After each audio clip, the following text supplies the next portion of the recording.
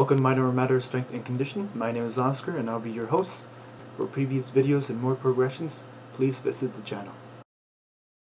Before we begin, I first want to get started with an overview of knee bursitis. Now, a bursa is a sac that is filled with fluid, synovial fluid, and you have many different types of these bursal sacs. 5 on the front, 4 on the lateral, and you have 5 on the medial side of your knee. Now, the bursa allows movement of the kneecap. The kneecap slides freely under the skin and performs knee flexion and knee extension.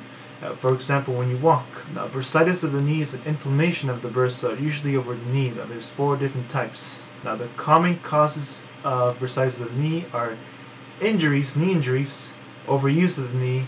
Overuse of the knee can be caused by kneeling too long. So if you have a job that requires you to kneel too long, you can develop knee bursitis. A common treatment of knee bursitis is surgery if it's severe enough, but icing for 10 to 15 minutes helps decrease the swelling. And physical therapy program of exercise and stretches will help not only ameliorate the pain, but help you recover from knee bursitis.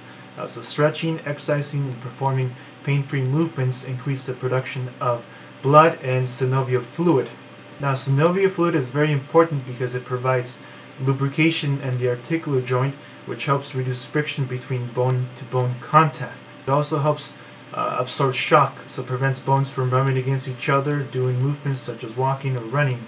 And most importantly, it provides nutrients to damaged tissue and removes the tissue waste byproduct that can develop as a result of an injury.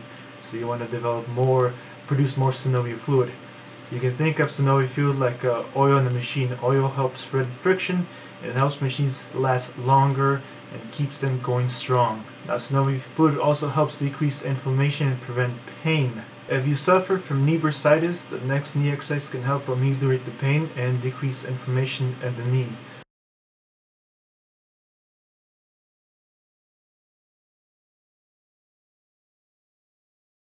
Start in a seated position, making sure that your hips are back on the seat, and you're going to lock your knee and slowly lift the leg up and hold it for 1 to 2 seconds. Now make sure to point your toe towards you and slowly bring the leg back down and repeat 10 to 12 times. Now lift the leg up so that it's parallel to the opposite leg and make sure that you're working the right muscle groups. You're going to start with 10 to 12 repetitions on each leg. And this exercise really concentrates on working your quadricep muscle group, but specifically the rectus femoris. So there's 4 muscles, but you're isolating the rectus femoris.